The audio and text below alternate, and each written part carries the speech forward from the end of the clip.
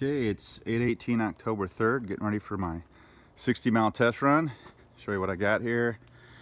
There's my solar panels.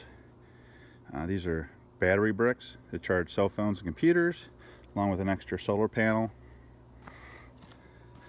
I have my laptop under there with all my memory sticks, GPS docking station, cell phone, USB charger.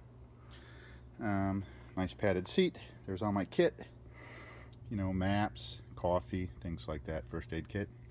Dry goods, you know, potato chips and stuff, lunch, 6-pack of water, sleeping roll, shaving kit, helmet.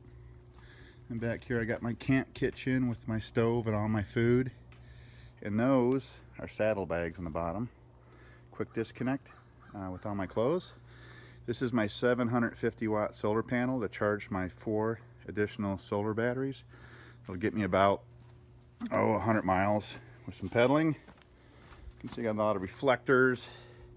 Got my flag from Afghanistan and my PT belt on the back. Gotta have a PT belt.